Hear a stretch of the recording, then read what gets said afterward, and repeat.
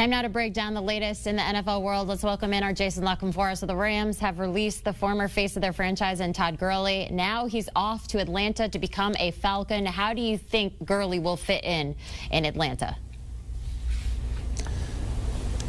Well, I mean, look, they let go Devontae Freeman. The running back market is, as it has been the last few years, depressed significantly from a financial standpoint. I think that Le'Veon Bell contract, the Jets' new regime was regretting it the moment they got in there, and they'd like to peddle that if they could, but it'll be difficult. Just because David Johnson got traded didn't mean everybody was going to be able to move their bad running back contracts, and this one stood out as the worst, unfortunately, because of the concerns about Gurley's knee and its deterioration.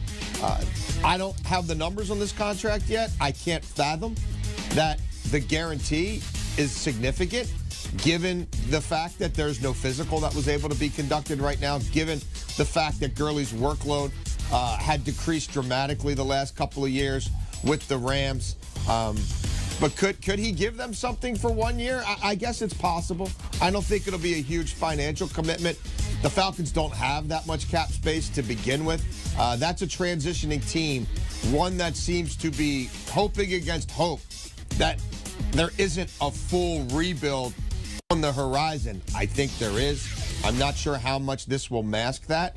And if the Falcons are not markedly better next year, I don't see any way in which owner Arthur Blank doesn't clear the deck from a coaching, management, and roster standpoint.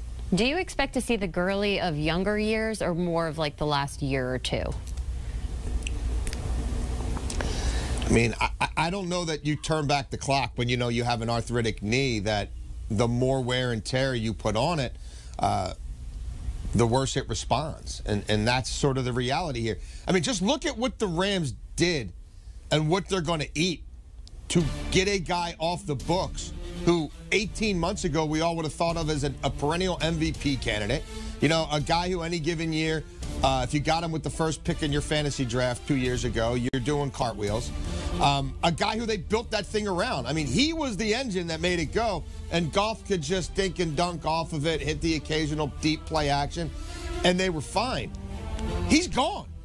They got nothing for him. So if you're a Falcons fan, and, you know, you're thinking, hey, man, we just got an MVP on the cheap. I think if you're judicious in how you use him, if you spot him in certain ways, put him in certain packages, you might be able to get a little bit of bang for your buck, but the days of him being an every down back, I just can't fathom that's in the cards. Now, looking back on the Todd Gurley deal, making him the highest paid running back in the NFL back in 2018, now reports saying that he's going to Atlanta. Clearly, it didn't work out for him in LA. So what can a future GM take away from that deal?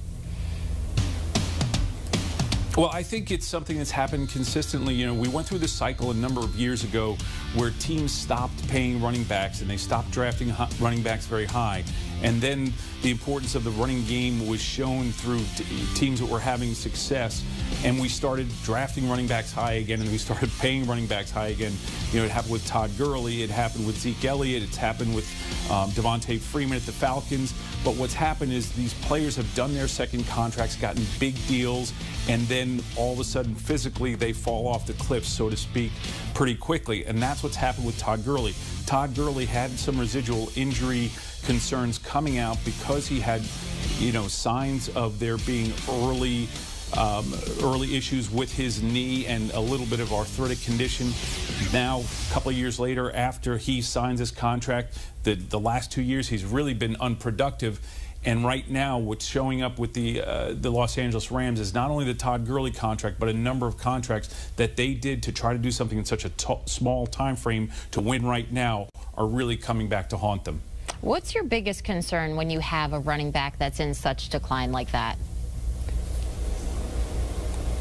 Yeah, I think the big concern is what is the history and what is the, you know, how many reps is he getting? How many times is he carrying the ball? How much punishment is being put on his body? And again, it's a very difficult position because history has shown us that there are very few running backs that have a long window of opportunity in terms of being productive. And what we've seen is a lot of players, take the San Francisco 49ers and Kyle Shanahan in his offense in particular. He has a running backs coach by the name of Bobby Turner, who's been with Kyle, in his time with the 49ers. He was here in Atlanta with the Falcons. He was also with Kyle's dad at the Washington Redskins. And what has happened is they've done a great job of taking average running backs and making them good running backs by the system and using them in ways that they can really, really flourish in that particular offense. But the story is here that you have to be careful about overpaying for past history and think about paying for the future.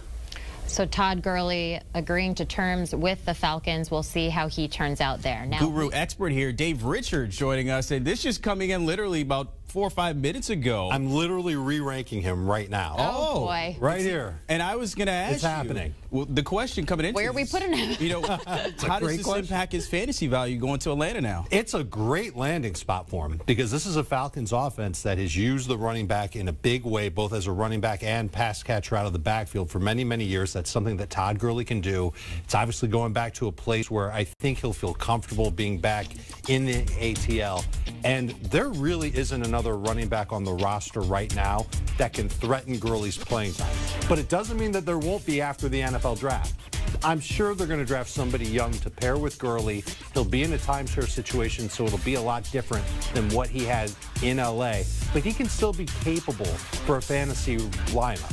And I think he can still catch about 4 or 5 passes per game in this offense. That's huge. So I would look at him somewhere in that round 4, round 5 range. I'm putting him behind Marlon Mack for sure. Going to put him behind James Conner for sure. Some receivers, I'm going to put him behind Tyler Lockett, A.J. Brown.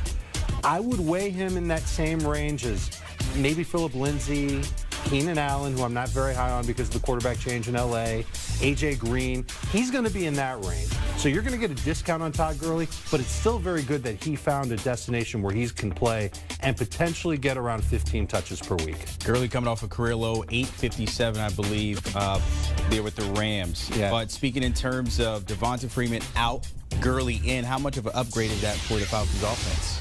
It's an upgrade, but it's not huge. Like you hear Todd Gurley's name and you think, oh my God, he's a former, he's the fantasy football legend. Let's just call it that because he gets so many yards and so many touchdowns, and we've seen it from him. And last year was no exception. He had a ton of touchdowns. But I don't see his skill set matching the production that we're used to seeing from him. Last year, he barely had over 1,000 total yards. He had a lot of work. We know that the knee is a serious concern for Todd Gurley. So there's definitely a way for him to get close to maybe more yards than he had last year, maybe 1,100, not a lot more. But the touchdowns are going to come way down. I don't think that that's going to be sustainable. I think he kind of fluked into that last year. That was L.A. kind of giving him so much work in the red zone. It's an upgrade over Freeman. I don't think it's a huge upgrade. And I'll say it again, I am positive that the Falcons are not done at running back this offseason. Do you want a sports network that delivers everything that matters about the game? The highlights, the picks, the instant analysis, no yelling, no fake debates, no politics. Hit the subscribe button and never miss a moment.